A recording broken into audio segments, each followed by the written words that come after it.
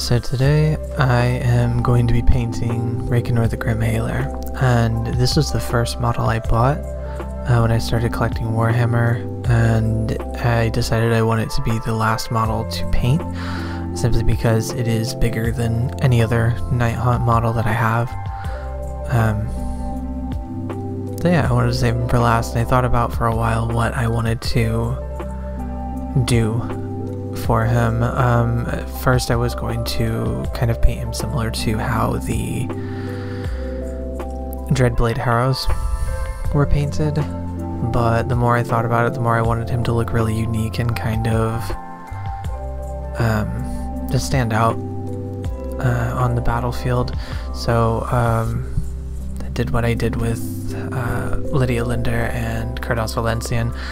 I took a look at what everyone else was painting. I saw a few designs for him being on like a red horse, and so that's kind of what I decided to do.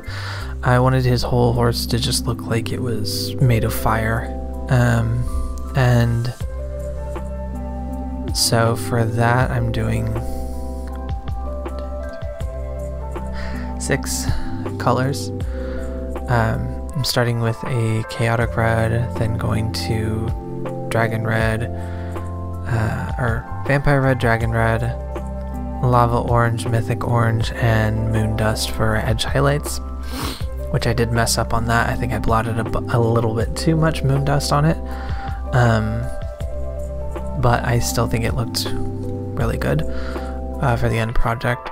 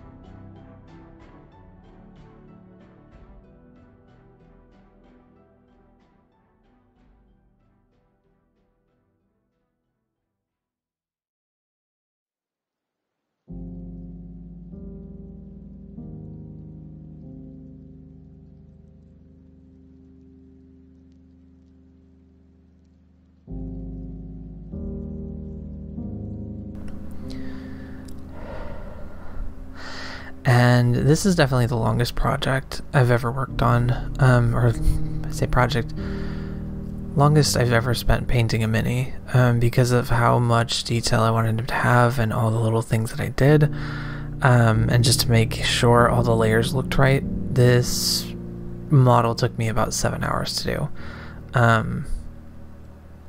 so pretty slow, considering also I have to get up every now and then.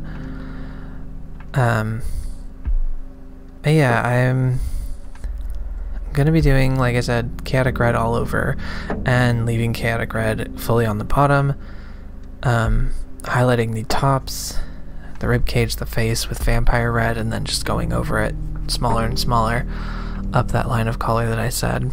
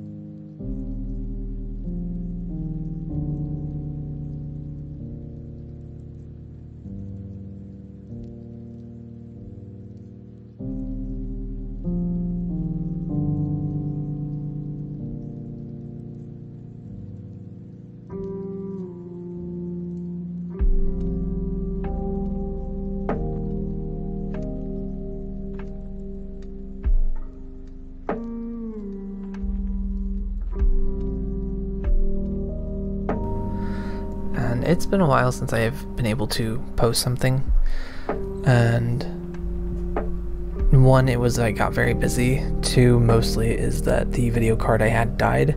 It was a 1070 my friend had given me, or we bartered with, and it just gave out. So I didn't have a video card until a few weeks ago, so I was like 3 months without a video card.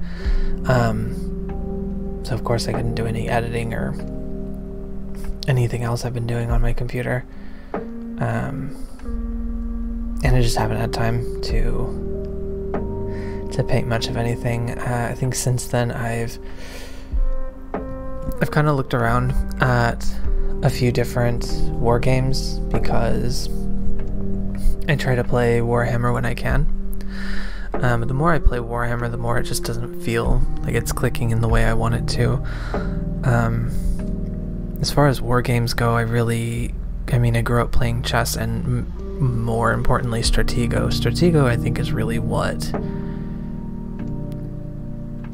really sparked joy in me for strategy games in general, and I think that's what has always kind of drawn me to wargaming in general, is that idea that I get to pick what my army is, I get to pick what units are set up with it, and then I get to place them on the board and engage the enemy.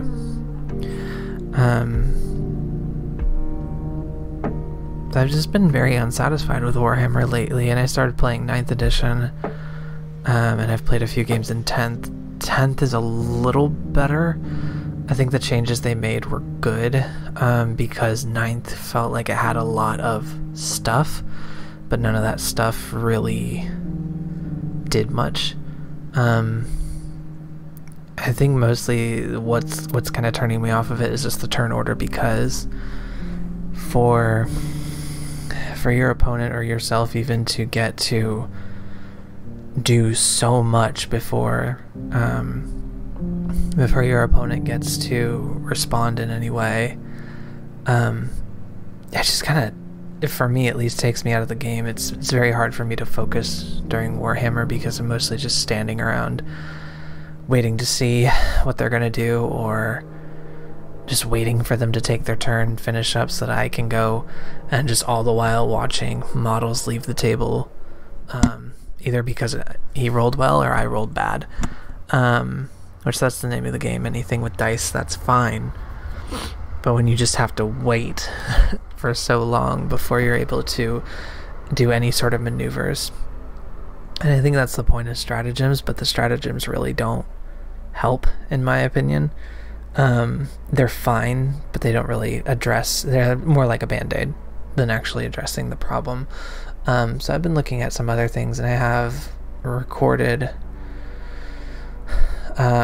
painting conquest models, because I was very interested in the Parabellum conquest game, because it just looks so simple and fun to have that like really easy back and forth, plus with the command card mechanic they use, it just looked like a lot of intricate strategy that was also pretty fast-paced. So I was very interested in that, so I ended up buying 2 First Blood box sets from them, and have them built, and I have a few of them painted. I just haven't had time for painting lately.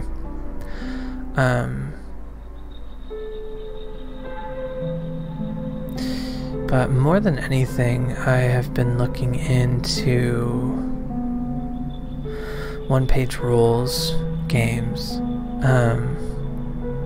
Seen a few things about them. I think Goobertown Hobbies did a video on them, and I've been watching this channel lately, Good Enough Gaming, which I really like. I'm liking a lot of the more obscure war games, just because, as I said, as far as Warhammer goes, it sucks because I love the lore. I think the models look great. They're definitely fun to put together and paint, and I like my orc army. I like I have a Commander Farsight model that I've bought and a Skulltaker model that I've bought. I definitely would love to sit and play and build armies for that game. It's just the game to me isn't satisfying. So gravitated to some other things. I first heard about Grimdark Futures from a friend who had found it.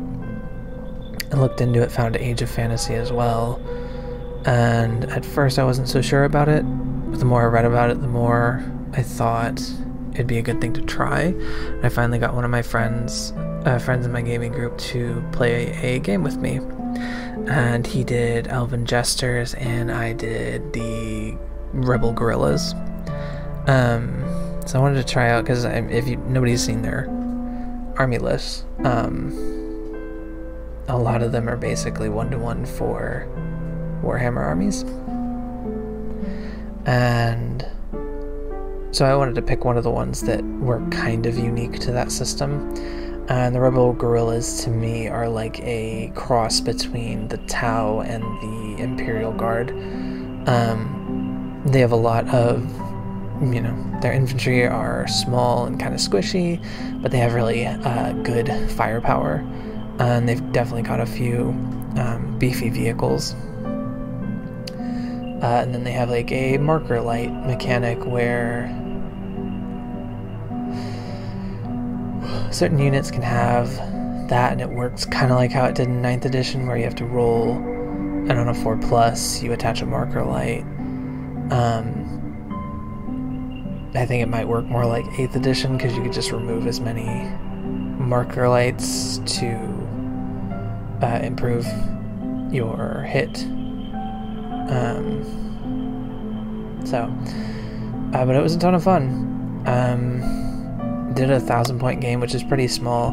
The army lists, honestly, it's a thrill to build an army in the army builder, because you get kind of building blocks, and then every unit, they'll have certain special abilities that you can add for additional points, and it really lets you dig as deep as possible to create the most like personalized army that you can,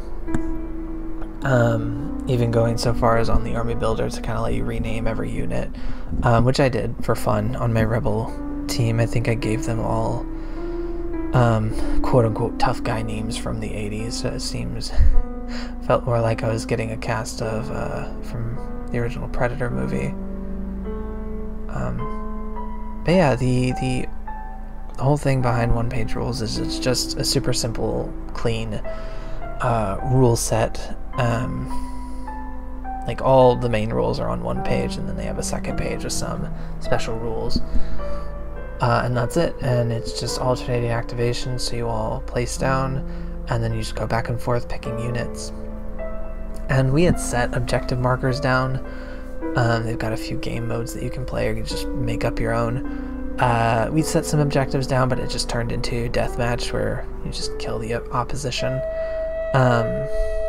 And right out of the gate, he like looped around somewhere and destroyed one of my biker unit very easily. To the point where he took a step back and thought, oh, and playing Elven Jesters, Harlequins, you know, Eldari in 40k are very overpowered. But that's another thing I like about this game, is nothing feels janky or broken. It all feels like when you bring equal amounts of points to the table, you have a very balanced game. Because the whole time it was a very quick back and forth.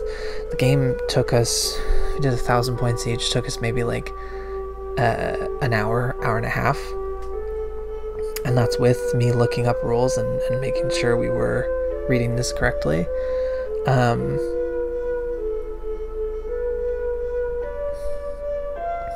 That was it. It was super quick, and it came down to the wire. It was a very fast back and forth, and ended with a unit that I had just barely been able to keep 2-3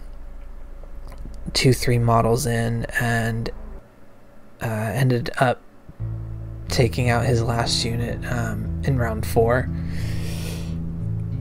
So what we both thought was going to be like Harlequins adjacent Elven Jesters just coming in and cleaning house. It was actually a pretty quick, very, very good back and forth. And I left that game I left that game being more satisfied than I ever had been playing 40k. Because the entire time I was engaged, I have a tendency to lose focus really easily. So to walk away from a game that I had been invested in from start to finish, that was constantly keeping me on my toes, that I constantly had to think about, okay, what is the best unit to pick right now for the activation? Can this unit wait around? Are they going to survive his next activation?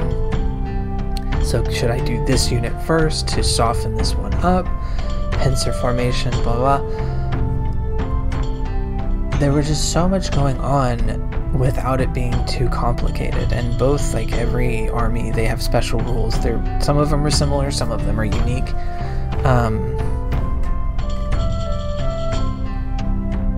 But yeah, it was just so much fun. Like, I was riding that high for for like a day, where I just sit and think about it, like, man, this turn, like his jet bike came in and sandwiched my whole infantry platoon, and it took me, 3-4 activations to take him down, but I finally did. And then after that, like, it was so cool how this happened, and like even, I fought back from what I thought was going to be a tremendous loss, and just kept playing over in my mind. And like, I can't wait for the next time I play that game again. And I can't say that I've ever had that feeling with 40k, because when playing with my friends, either the dice hates me or the dice hates both of us. And playing orcs in 9th edition was not fun, because as many orc models as there are, you're very restricted when building your army, because, okay, you have to pick your subclass. Well, within that subclass, you can only have one war boss, and you can only have these types of boss hero characters, but you also have to fill out this detachment, in the way you're supposed to fill detachments out. And then you go, and all orcs have are 7+ saves, so if they get hit with any AP, they're almost guaranteed dead.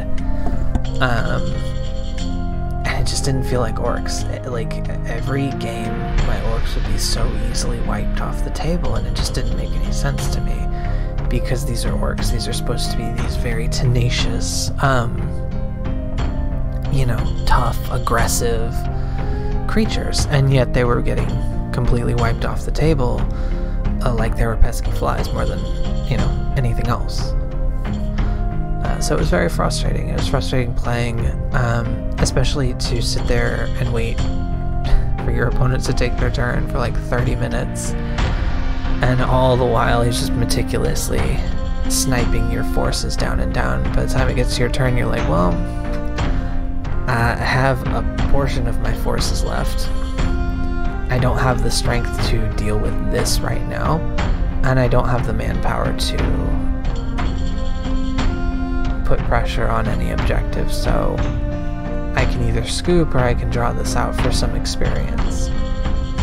And that was the thing, is that when a game is 3 hours, you don't really get to get a ton of experience. So I was on a good losing streak for a year before I finally started to be like, okay, I have to play more so to the meta. I can't play in a thematic capacity. Like, I can't build an army around a certain idea or theme that I liked. And to that end, it did remind me a bit of like Magic the Gathering, where okay, yeah, you can make a deck that you like and that it's, all fits together nicely, and it all makes sense in terms of like a theme. But if you take that deck to play with anybody, they're gonna wipe the floor with you, and you're not gonna have fun. You're not gonna have a fun day at the table. And that's how it kind of felt like with 40k. Is like, okay, I have to have this. This is the optimal way to build this army. And with 10th edition, it's a little more flexible.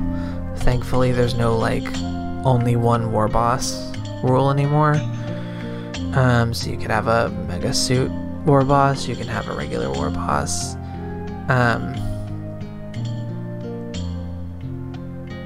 And they brought a lot of leader units back that were gone. They didn't print any new ones, but they at least brought them back. Yeah, it's just very interesting, that stark contrast between this game took me an hour to play, same amount of points would take me 3 in 40k, and I'd come off feeling much less interested. So that was one page rules. I'm super stoked about Age of Fantasy, and they're basically the same game. Mostly just excited about it because Age of Fantasy has rules for a halfling army, which I am greatly obsessed with the idea of a halfling army.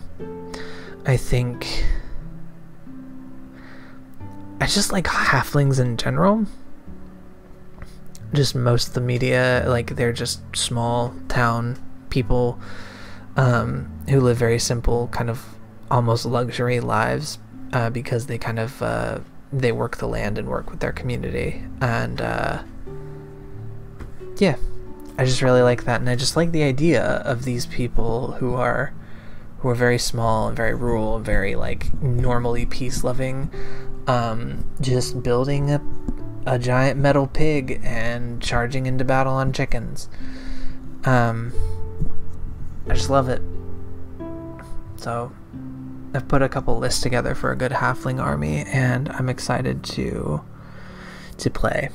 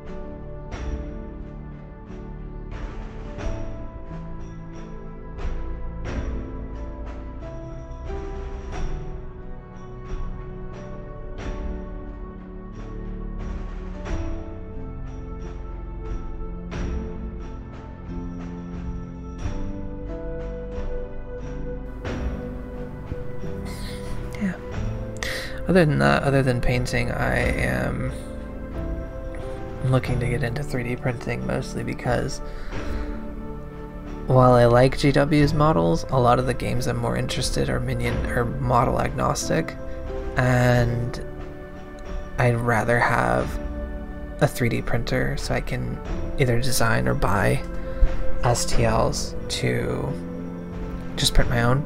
Also, every time I buy a model, it's a model that I don't want to end up looking bad, so I'm not going to try to do anything too crazy with it. A 3D printer I would love to have, because being able to print out like test models and test miniatures that you can kind of just play with and see what works and what doesn't. I feel like I see a lot of that in people's videos, where when they do painting videos, they're just doing something goofy and wacky because they have this army printed, and they can print them all over again and do a bunch of test runs with them to see what looks best. So I'm excited about that, and just excited to use it to print terrain or whatever else I need. Probably cosplay props for a friend, and that'll get me back into working with Blender, because I haven't worked with Blender in a while either. Not only did my card die, but I didn't have enough RAM to deal with everything, so as soon as I had the money, I bought a new card and I bought more RAM, so I'm excited to get back into 3D design and really mess with it. I've been using Blender and watching some tutorials for it, mostly inspired because GW never has war bosses in stock, so I wanted to design and print my own, just to use as a proxy.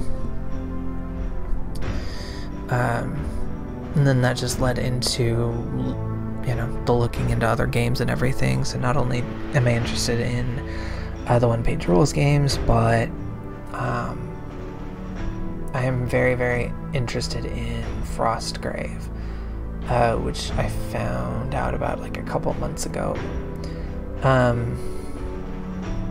where it is like you create a wizard and delve into a temple for treasure. And there's a bunch of different scenarios in it. You get to make an apprentice, you get to build the wizard from scratch, and then you get to hire 8 models to join your warband. And it's all done through like a d20 system. So instead of having a bunch of d6s to roll, you use a d20. And it's just so very simple, straightforward, and clean. It just looks so satisfying to play. So I'm hoping to be able to jump into a game on that, to get a feel for it.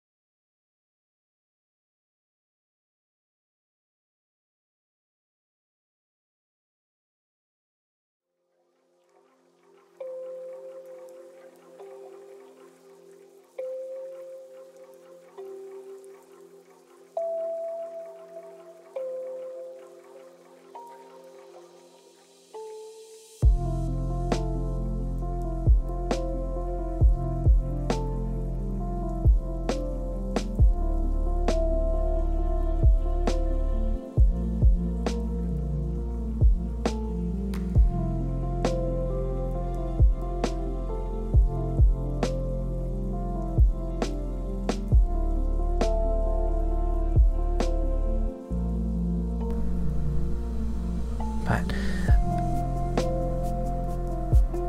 so as far as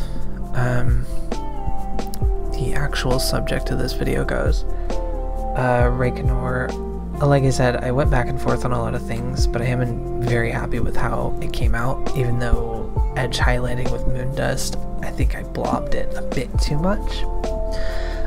It was very exhausting. Like I said, it did take me about 7 hours, about 3-ish hours on the horse alone, and then another 3.5 hours on Reikenor himself and the statue they're kind of coming out of, and the base and everything. It's the thing I like about the Night Haunt army is their bases are already kind of done.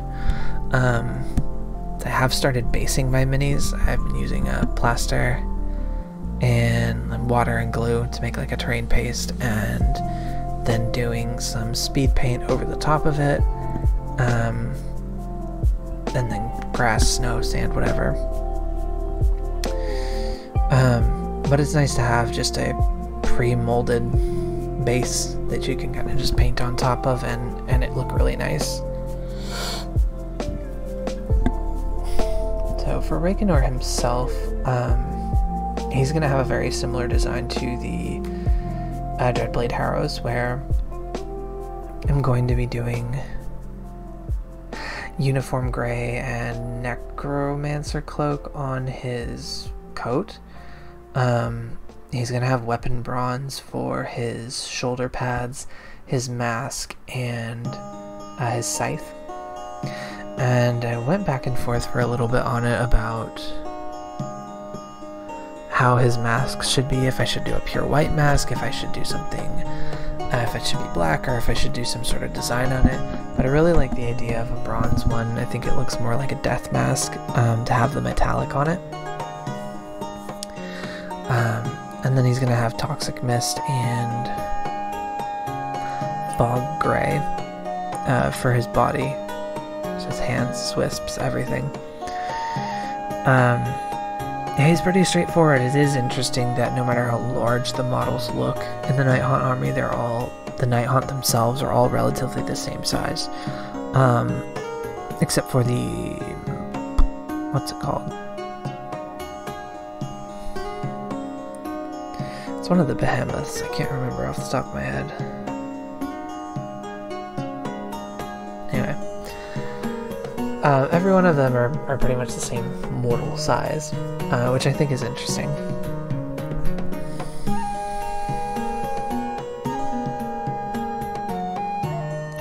So yeah, even at ×4 speed, this video did come out to be a bit over an hour, so that's why I took to kind of rambling about, you know, what's been going on with me, what I wanted to do for this paint scheme, and just my thoughts on wargaming in general.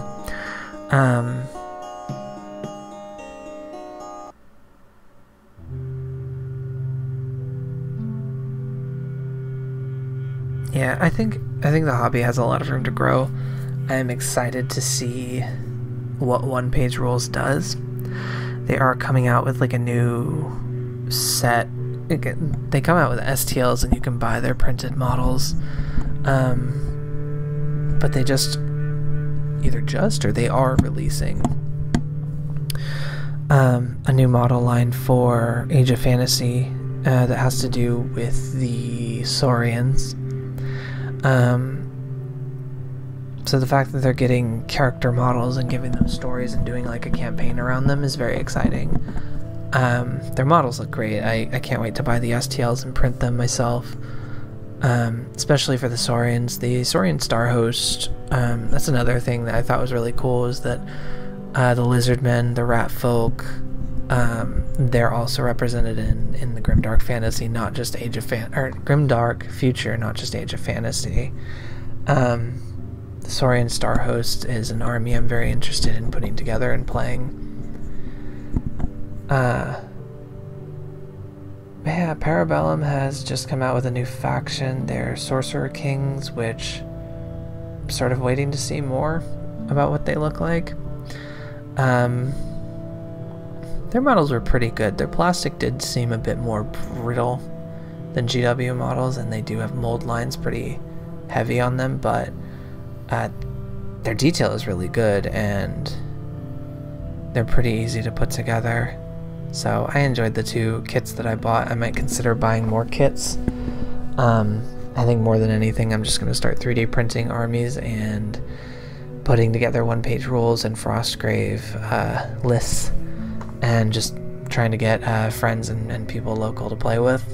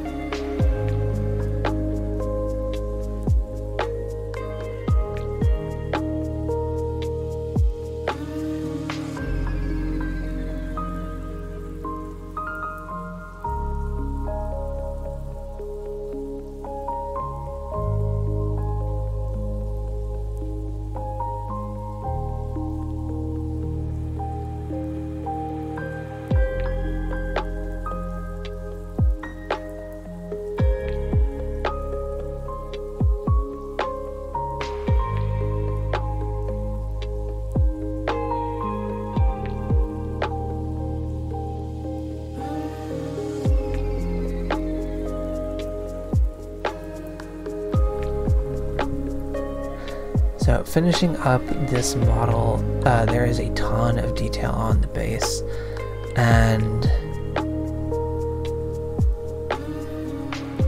I start with the 3 colors that I like to use for the dirt tones and go through all the cracks. Then I go through dark stone on top of the cobblestone. Then I go necrotic flesh and skeletal bone for all the marble work. And then I do necromancer cloak on the candles, and then kraken skin on the candles, necromancer cloak for the flames, and I did a thin coat on the skeletal statue because the way that it sat with the eucalyptus primer base coat, it's just really nice. It gives it like a weird glowy look, kind of like you'd think a possessed statue would do. I did dry brush some white on the one wing that's still standing because, as you see, and I did do some dry brushing of silver because as you can see, the wing looks like it's kind of coming to life. At least there's feathers kind of floating down from the wing that's extended. So I'm taking that to mean that the statue is somehow materializing into a real thing, and just did a bit of dry brushing to add detail to it if that was the interpretation to take.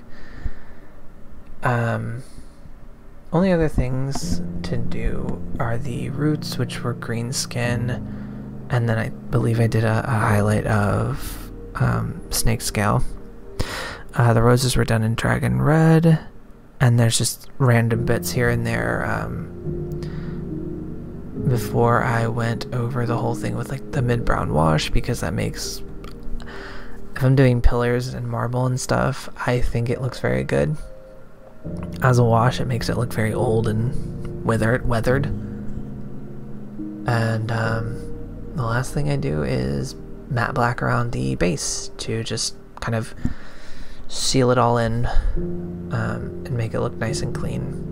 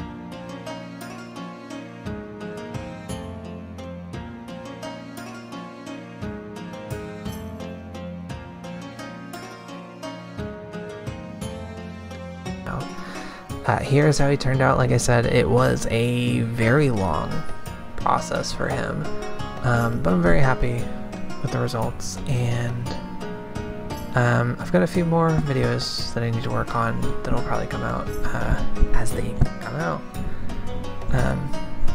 But yeah, if anyone is watching, I appreciate you. I hope you liked it, and I hope it maybe inspired you to either check out a new game or try a similar paint scheme. But thank you for watching.